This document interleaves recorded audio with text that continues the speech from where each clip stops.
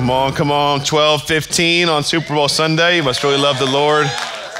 I got food to cook, so this is gonna be really quick. Write down some notes. Got 3 points in 3 minutes and we'll get out of here. Just kidding. But we'll be out of here sooner than later, or not. We'll just see what the Lord, who am I who deny what the Lord will do? And maybe we'll be here till tomorrow. Hey, week 5 of a series we're calling Our Reaction. We started this year with this idea, with these 2 words, restore and rebuild. And we really felt like as we celebrated 10 years as a church, moving into year 11, that it was a year of rebuilding some things. And we used that verse in Jeremiah in the Old Testament that is going to rebuild the palace, rebuild the nation on its ruins, on its former foundations. And so as we were praying about how do we start this year as a church, we really thought that we would lay the foundation of who God has called us to be. We have a great commission to go into the world and make disciples. And we say that at Action Church, we exist to reach people where they are and connect them to everything that God has for their life. That is our mission. That is the great commission. But who are we as a church? What is our foundation, if you will? We believe that Jesus' action through his life, his death, and his resurrection demands a reaction from us. We're either going to reject it and do our own thing and spend eternity apart from God,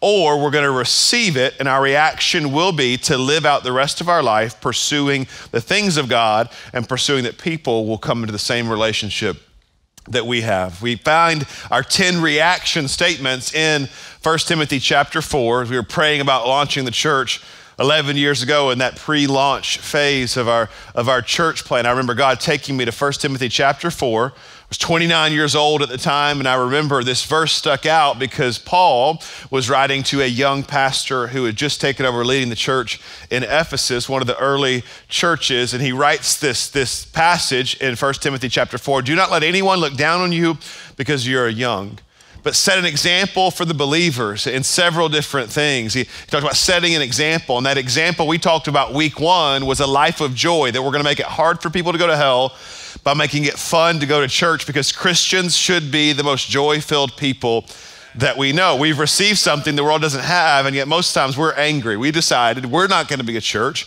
We're not gonna be Christians that have to be endured, but rather enjoy. We're gonna set an example. And then week 1, we were gonna set an example in what we say, or week 2, in what we say. We are encouragers. Come on, this life can get tough and this life can get overwhelming and discouraging. So we decided early on, we're gonna be people that add courage to other people's journey, both through affirmation and through correction. Week 3, we talked about in how we live. We're gonna set an example for the believers in how we live, and how we're gonna live at Action Church is like this, not like this. We're not called to hold on, we're called to be generous, that we are generous with our time and with our talent, with our resources, that if somebody needs it, and we may be needed to be praying for the answer, or we may be the answer, that we are generous. And then last week, we were gonna set an example for the believers in our love.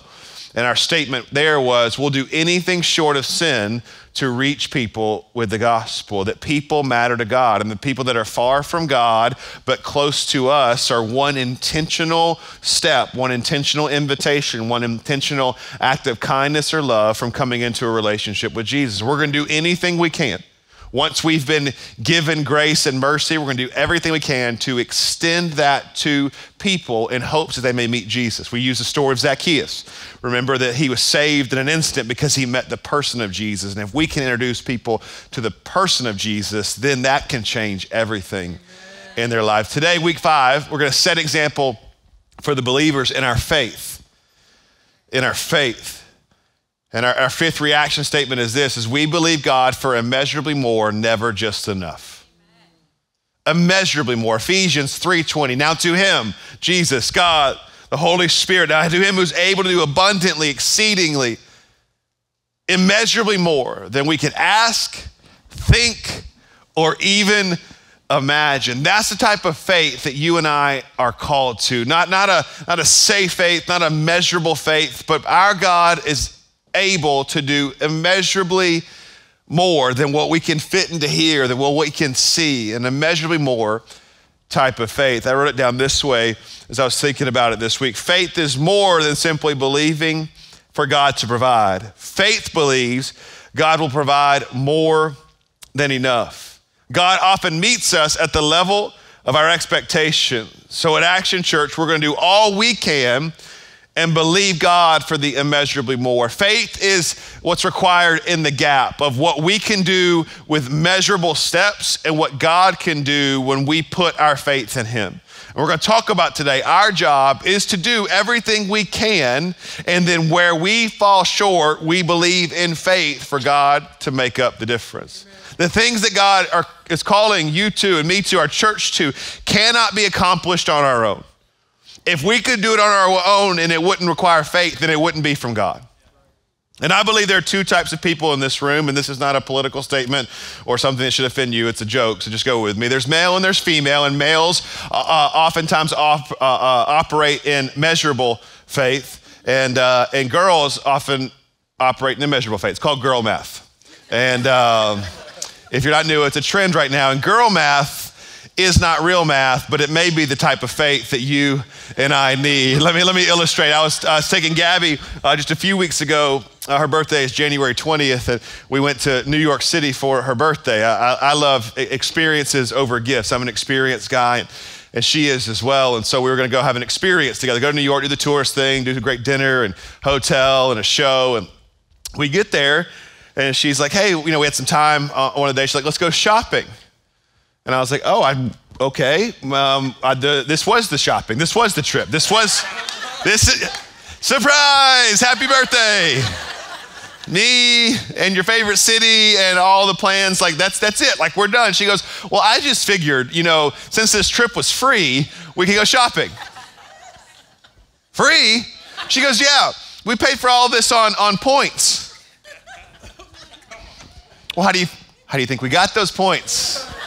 Money left our account into something else. And now this isn't free. This was paid for just before this happened. Come on, girl math. Like it was 40% off. You still spent 60% of our money. Well, I got a discount because I bought 5. It was buy 4, get the 5th one free. We didn't need one. Oh, it was free because I returned some stuff and then I used the return gift card to buy it. So it was basically free. Still the same amount of money. Having a lot of fun, but we need, in our faith, we need to operate with some girl math. That there's more available. There's more power, there's more resource. God has access to everything, and yet we settle for just what we can understand. What we can fit in here, what we can figure out. And I'm here to tell you, if you can figure it out, it doesn't require faith.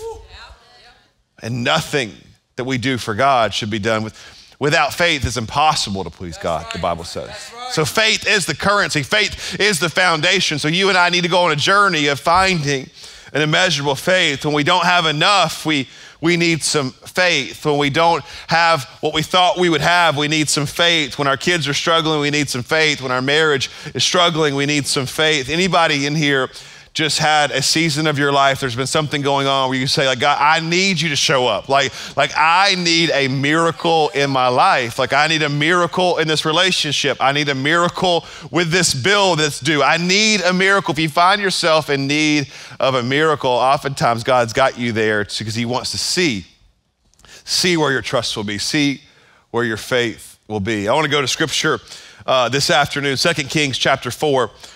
One of my favorite stories in all of scripture because it's so simple. It's just 7 verses.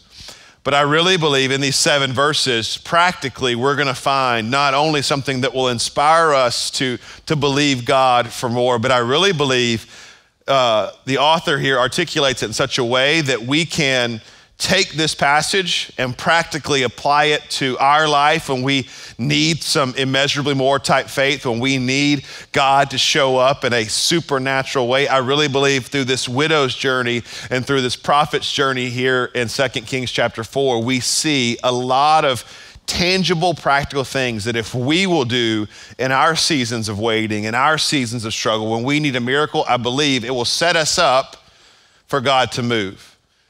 Can I just pause for a second? And that's what faith does. Faith lays a foundation. Faith gives God the ability to move. Can I just come and get some bad theology that faith does not obligate God to do anything? God is God and you are not. Therefore, how you pray, what you fast, what you say. God is not a formula, he is a father. That's right. And the power of God is never mandated or dictated based off a formula for man. And so when I talk about God moving, faith allows God to move, but doesn't force him to move, because God is not mandated by you. The created could never tell the creator how and what he should do. That was a little quiet in all services. There has been some bad things. If I do this, I get this. If that was the case, you wouldn't need a relationship. Relationships are not formulas. You put formulas in a calculator. You don't use them in authentic relationships. Faith is not a formula. It's a foundation. 2 Kings chapter 4, let's read it together. One day, the widow of a member of the group of prophets came to Elisha. And she cried out, "My husband who served you is dead, and you know how he feared the Lord. But now a creditor has come, threatening to take away my sons as slaves. What can I do to help you?" Elisha asked. "Tell me, what do you have in the house?" "Nothing at all except a flask of olive oil," she replied. And Elisha said, "Borrow as many empty jars as you can from your friends and neighbors. Then go into your house with your sons and shut the door behind you. Pour oil from your flask into the jars, setting each one aside when it's filled." So she did as she was told. Her sons kept bringing jars to her, and she filled one after another. Soon every container was full to the brim. "Bring me another jar," she said to one of her sons. "There aren't any more," he told her. And then the olive oil, it stopped flowing. When she told the man of God what had happened, he said to her, "Now sell the olive oil and pay your debts, and you and your sons can live on what is left over." I see the recipe for the miracle in this story. The first one in verse 1, she cried out. When's the last time you were so desperate in your pursuit of God? You were so desperate to pursue the things of God. You were so desperate in your situation where you cried out. A lot of times we talk, we ask God. When's the last time you were so desperate that you cried out, "God, I need more of you. God, I need you to show up." She didn't just ask the prophet, she cried out. And before we get too far, I want to make sure you understand that in the Old Testament, there were priests that made sacrifices to atone for the sins of people. And in this season, the prophets would hear from God and speak on behalf of God. So when we see how this woman treats the man of God, the prophet of God, we can extrapolate that to our relationship in the new covenant since Jesus, now that we have direct access to the Holy Spirit, that what she is approaching the prophet for is how you and I can approach God. Amen. She cried out. And oftentimes we wait until the end to cry out. Why does God move so powerfully? Why do we grow so much in seasons when we're at the bottom or when the bottom falls out? It's because until the bottom falls out, we try and control. We try and do all that we can do, and then we go to God at the end. My pastor, Pastor Chris Hodges, will be here in a couple weeks speaking at the end of the month. He always used to say when I was at Church of the Highlands, prayer should never be a last resort, but a first response. And a foundation for miracle is faith, and a foundation for faith is your prayer life with God. When is the last time you cried out and said, "God, I can't do this without you. God, I don't want to do this without you. What am I supposed to do?" Your prayer life is so important to your immeasurably more faith journey. I'd rather you pray than not pray. But I want to challenge you today to not settle for what I want to call this afternoon measurable prayers.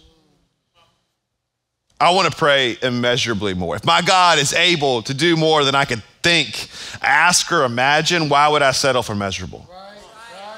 Why would I settle for, like, "God, give me just enough"? Measurable. And it sounds selfless, but it's kind of selfish. "God, I don't want to bother you.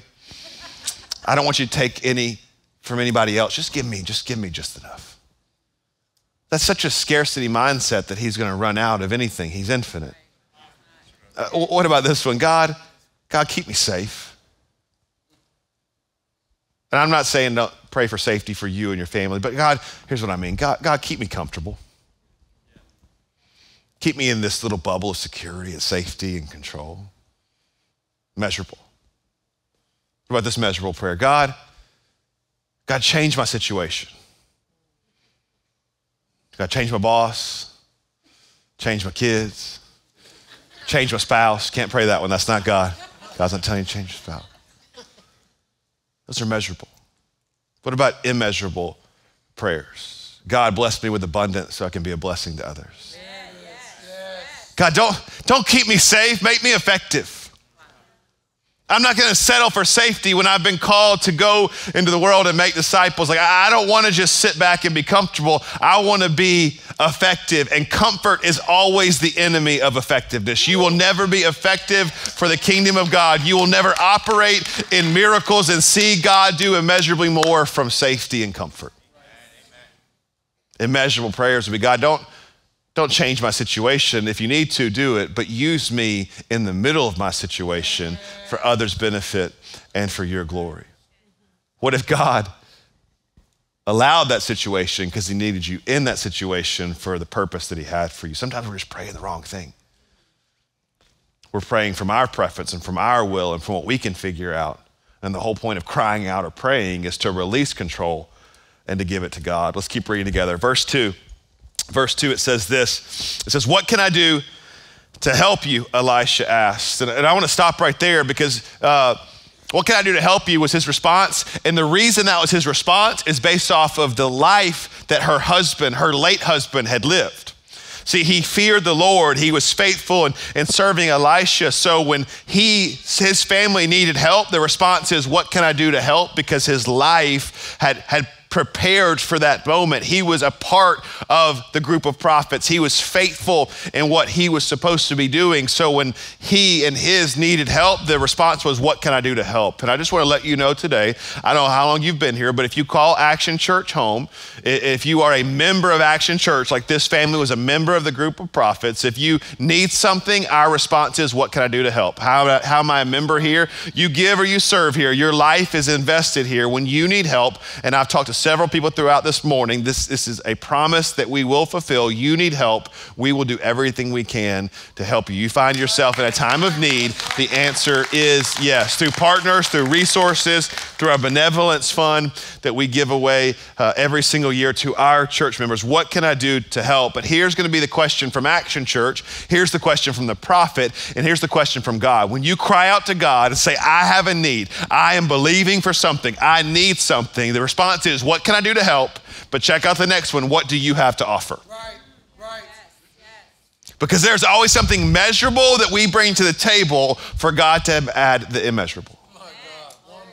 God will always ask you to give what we have so that we can get what we never could without him. There is something that you and I have. There is a part that we play in the miracle. It is measurable. It's not immeasurable. It is natural. It is not supernatural, but God is looking for what we have. What we have oftentimes is the ingredients or some of the ingredients for the miraculous, for the immeasurably more. Let's keep reading together in verse 3. Verse 3, it says this. It says, and Elisha said, borrow as many empty jars as you can from your friends and neighbors. You need to understand this afternoon that these jars in this story, these vessels in this story, they were borrowed for a reason, because you cannot own the gifts of God. You cannot own the miracle. We are simply stewards. We are simply vessels. It says, gather as many empty jars as you can. And that is what God is trying to do in and through the local church, to gather as many empty vessels to pour out his power in. It's borrowed. Once they were done, they were returned. Sound familiar? We're here. We're given life. We're given gifts. We're given passions. We're given access to the power of God. And then once we're done, we're returned to our Father in heaven if we meet Jesus. And the calling and the cause and the power keep being poured out. Why? Because it's not about us. We are included in it. You can be a part of the miracle, but you are never you can be a vessel, but you're never the source. Wonderful. It's borrowed to show us that our gifts are borrowed, our talent is borrowed, our time is borrowed. It is not our own. Once we give our life to Jesus, our life is not our own. It is a borrowed time, something that we do not own. Once they were used, the jars will be returned. The vessels were to hold the oil, to hold the value, to hold the power, nothing more and nothing less. Verse 4, it says this, now then go into your house with your sons and shut the door behind you. Simply, there are some things that God wants to do in you before he does things through you. There are things that God needs to work out in private before he promotes you in public. Before the miracle happened, he said, go in there and shut the door. There's some things that God wants to reveal in you. There's some things that God wants to reveal to you in private before you walk it out publicly, because he cares more about your character than the destination in which you're going. He wants you to become better, not just do something for him. They go in and they shut the door because something needed to happen on the inside of them before the miraculous came. It goes on to say, pour olive oil from your flask. Again, what do you have to offer? Pour olive oil from your flask. If you think about this, I missed this for so many years. She says, I have nothing. But this olive oil. And so she had nothing else. In fact, she was so poor that the only way she could pay off the debts to the creditors would be to sell her sons as slaves. So when she gives this flask of oil, when she pours out, when she trusts the prophet Elisha, when she trusts God and she pours out, she's not pouring out something small. She's pouring out the only thing of value she has left. She is saying, I trust you. It's small to us, but everything to her. And our sacrifice develops our faith. Amen. Your level of sacrifice develops your faith. What are you willing to give up? What are you willing to give God access to? Wow. What are you willing to set aside for others' benefit and for his glory? Your level of sacrifice develops your faith. Verse 5 says, so she did as she was told.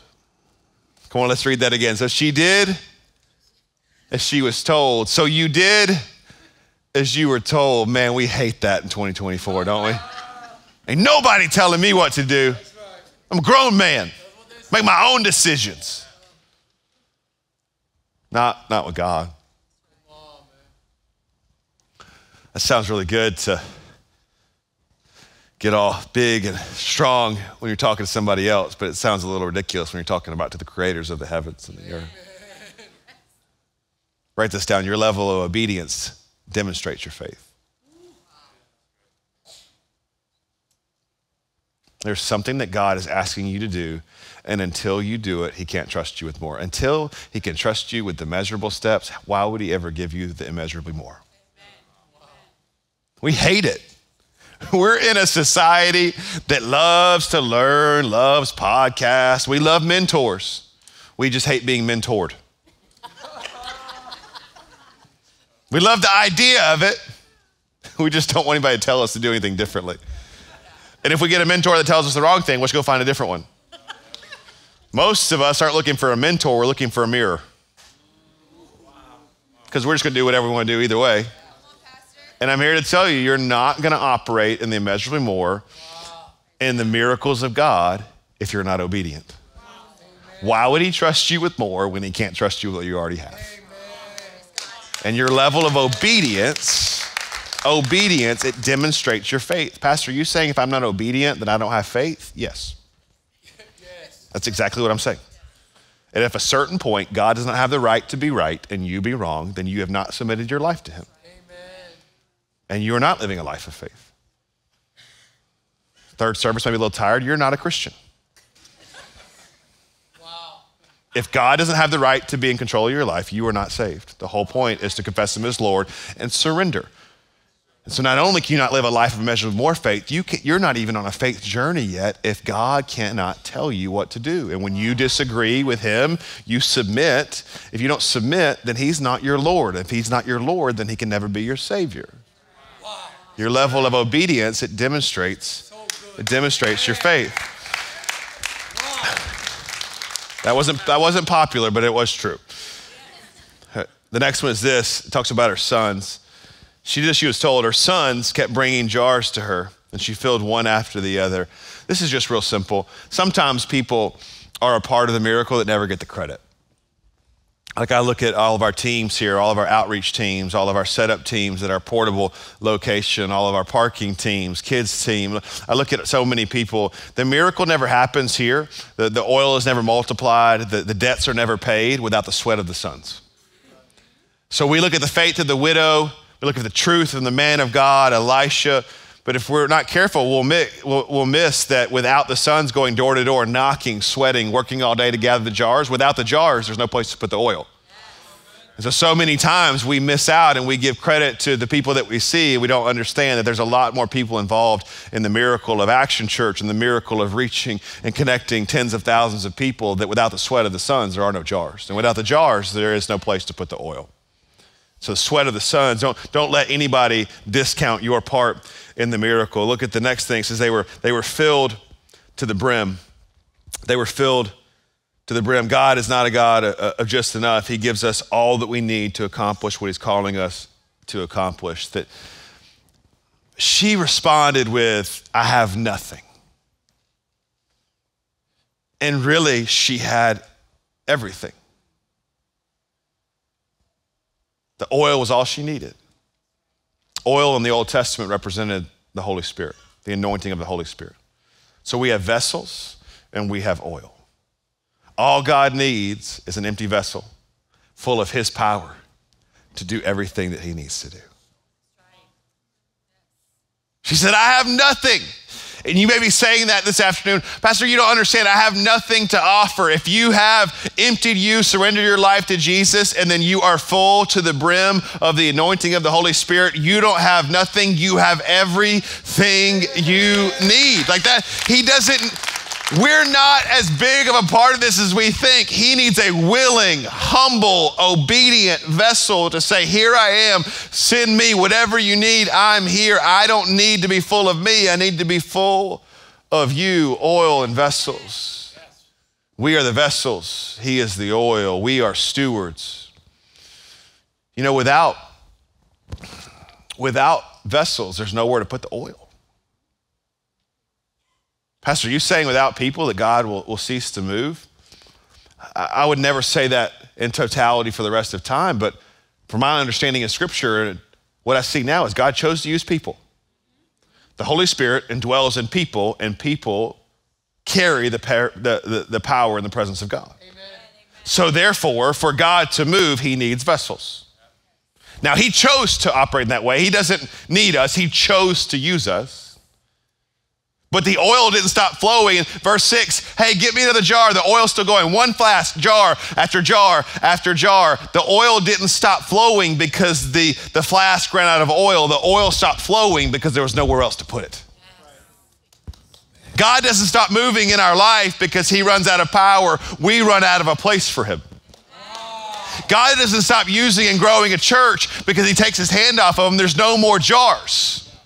There's no more people to bless. There's no more people to send because we've settled for, I'm good. My God. We're full to the brim.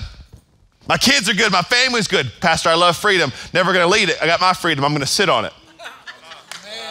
Got my seat, got my parking spot. I'm good to go. I'm full. No. When we run out of jars, God stops pouring out the oil. We need to gather more jars. Amen. It stops flowing because God doesn't waste anything. It stops flowing because God's not going to spill oil on the floor. Because when oil gets spilled on the floor, it makes a mess and people get hurt. So we lose influence, we lose momentum, we lose the power of God moving us forward when we stop gathering jars, when there's no longer a place to put the power of God. There's no longer a place to hold what he wants to do. We need to gather some jars. We need more people leading. We need more people serving. We need more people living in their potential. We need more people to say, less of me and more of you. I empty myself so that you can fill me to the brim.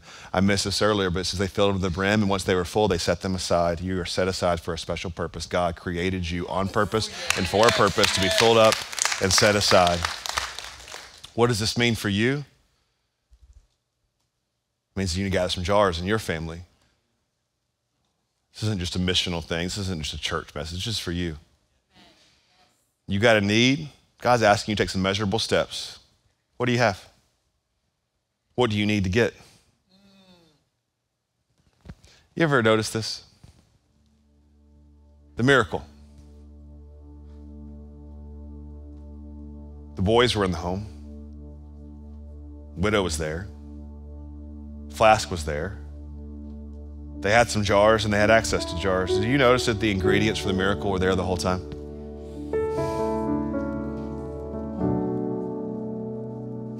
Just one step of sacrifice away from starting to put those ingredients in motion. Just one step of obedience away from saying, God, you can trust me with this miracle. That's the gospel, by the way. Verse 7.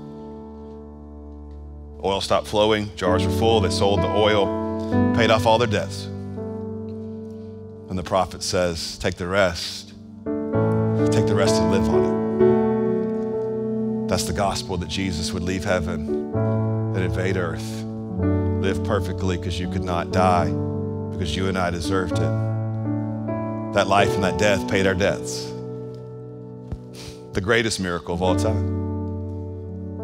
But then he says, hey, I got more. I got a resurrection coming. I'm defeating death. I'm defeating the grave, and I'm giving you some power. I'm giving you a comforter. I'm not just paying your debts. I'm giving you something to live on. My presence and my power. Verse 7 is the picture of the gospel, that our debts have been paid, and he's given us all we need to live on, both in this life and the next. And you are one decision of surrender away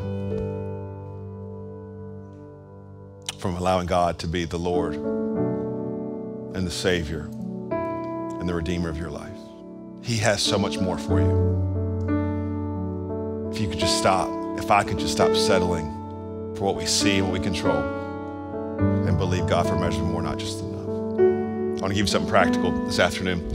There's a card on your chair when you came in, and a pen as well. It's Ephesians 3:20 and 21. And I've just been praying and believing. I believe God's going to answer some prayers. He's going to work out some miracles. You're going to have some sacrifice and some obedience involved, but he's going to do what you could never do on your own. I'd love for you to write down this afternoon or this week just some immeasurably more prayers for you, for your family, for your current struggle, for your calling, for your purpose. I don't know what it is, but you do. And I want you to put it somewhere, your car, bathroom, somewhere in your home. And every time you see it, I want you to begin to pray. Here's my challenge. I want you to write some things down here. I want you to write some things that you don't whisper, but that you cry out. Like some things that you just need God to move in. We're going to pray for these at the end of service. What I'd love to do right now is give anybody here an opportunity. If you've never started that relationship with Jesus, there is not access to immeasurably more unless you have a foundation of a relationship with Jesus. So we've talked around it, we've talked about it, but I'd love to pray with you this afternoon. If you would bow your heads and close your eyes. The truth is, church, that no sermon's ever saved anybody.